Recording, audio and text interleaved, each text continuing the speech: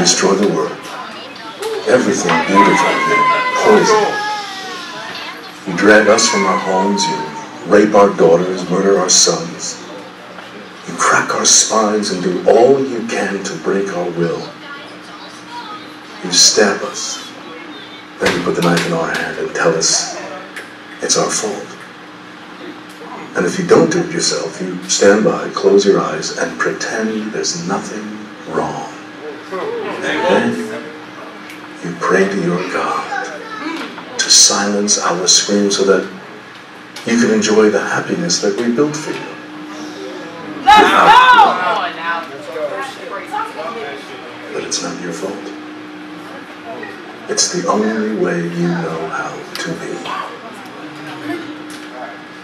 And the only thing that will change anything is if another virus comes along and does to you what you do to us. And I hope that happens very soon.